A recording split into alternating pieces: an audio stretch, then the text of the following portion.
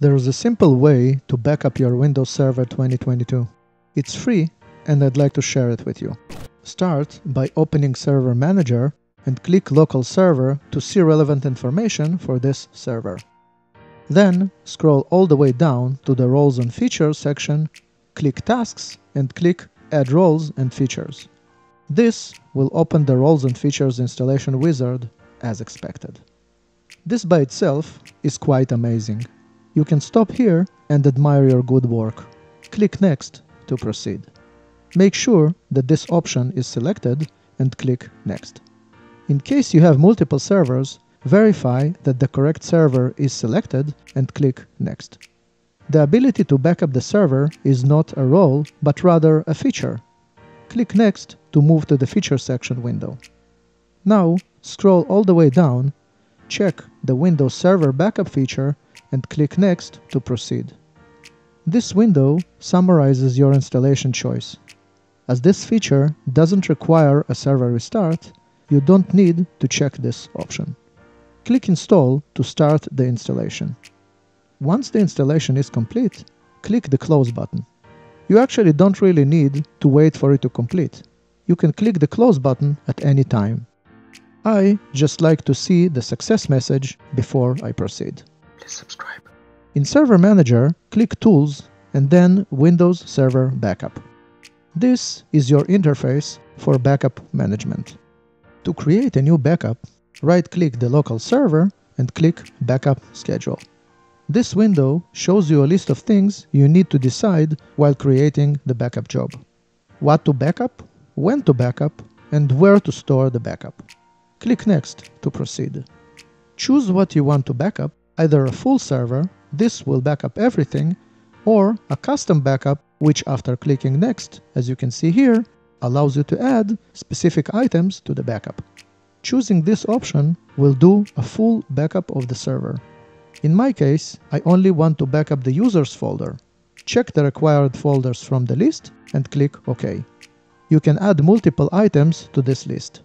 Click Next to proceed to the scheduling window. This allows you to schedule the backup job. To have it run once a day, choose this option and choose the time.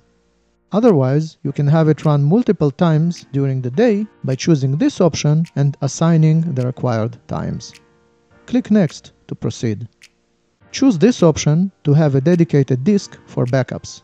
This option to choose a volume for the backups, but not dedicated just for backups.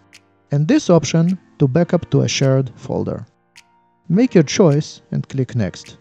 In my case, I needed to choose the disk by clicking this button and choosing the disk from the list. Depending on your previous choice, this window might be slightly different. Make your selection and click Next. This warning only appears if you choose the option to have a dedicated disk for backups. Click Yes and click Finish. Click Close after you see the success message. Here you can see the summary of the backups. And this will open the Details window. To run the backup manually, open Task Scheduler, expand these folders and click the Backup folder. Here is the job that was created by the backup software. If you right-click and choose to run it, you'll see this message. This just indicates that you need to enable the job to run on demand. Close this window and double-click the job to edit it. Go to the Settings tab, check this option and click OK. Now, right-click the job and click Run. When you open Windows Explorer, you'll see that the backup disk is missing. This is specifically done in case of a dedicated backup disk. To show you the backups, I added a drive letter to the disk using disk management.